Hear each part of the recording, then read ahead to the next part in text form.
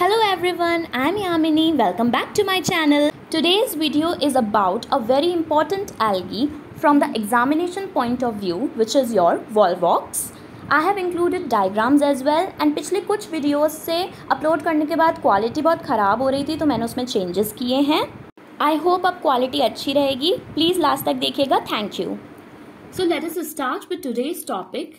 Today's topic is Volvox. The classification of Volvox goes like it belongs to the class Chlorophyceae, order Volvocales, family Aspirants, and the genus Volvox.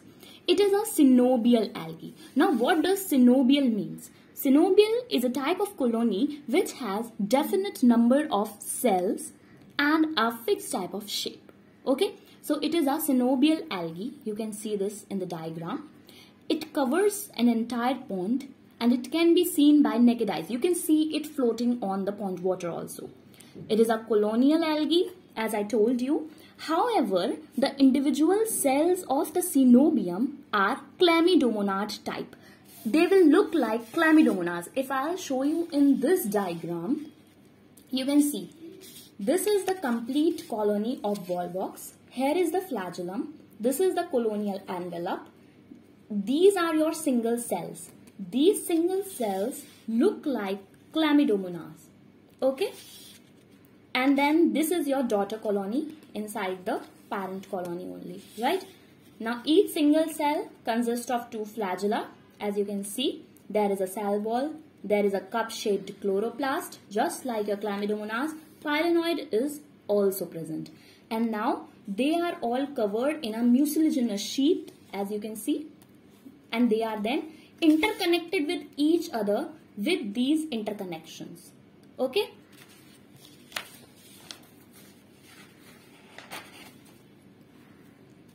These colonies are oval to spherical in shape. These cells are biflagellated, right? Each individual cell is biflagellated and are enclosed in a gelatinous sheath, as I already told you. This cavity is hollow and is filled with watery or gelatinous substances. And as I told you that the chloroplast is cup-shaped. So here it is written that cup-shaped chloroplast is present. Reproductive cells, however, do not have flagella. Okay? Reproduction is by asexual means. By asexual means, specialized cells called gonidia or parthenogonidia are formed. See. This is how gonidium looks like. These are your individual cells and one of the cell act as a gonidium. This then move to a four-celled stage. This then further divides into eight-celled stage. This eight-celled stage is important and is called as Plakia stage. Okay? And this is the distinguishing feature for Volvox as well. And MCQs generally are asked on this particular stage. Okay. So Plakia stage is a 8 cells arranging themselves in a curved plate.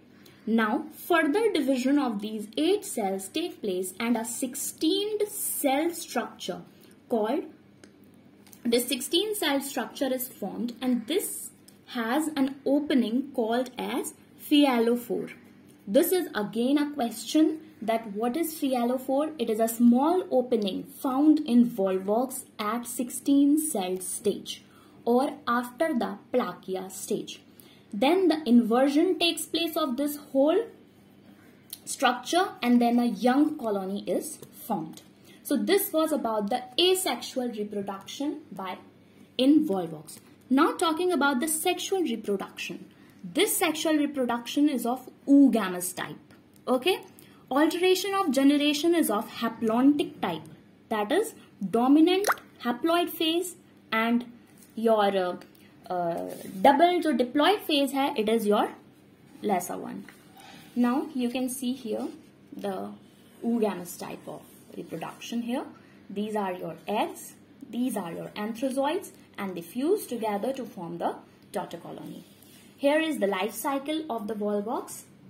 For asexual reproduction, haploid gonidia is formed, which further divides into various stages as I have already shown in this particular diagram, results in the formation of a young daughter colony which forms the complete Volvox. Talking about the sexual reproduction, which was of oogamous type, we have antheridium, which is haploid, oogonium, which is again haploid. They form the gametes, sperm, which is haploid, egg, which is again haploid, and thus we were saying that the haplontic type, because haploid characters are dominant. Then fertilization take place, then zygote is formed, which is your diploid. It undergoes meiosis and your zoospores are formed. Zoospores we have already discussed in the introductory video as well. You can watch it there. And then a juvenile colony is formed, further leading to the formation of a complete matured Volvox colony. So this was all about the Volvox. Our next topic will be chlorella.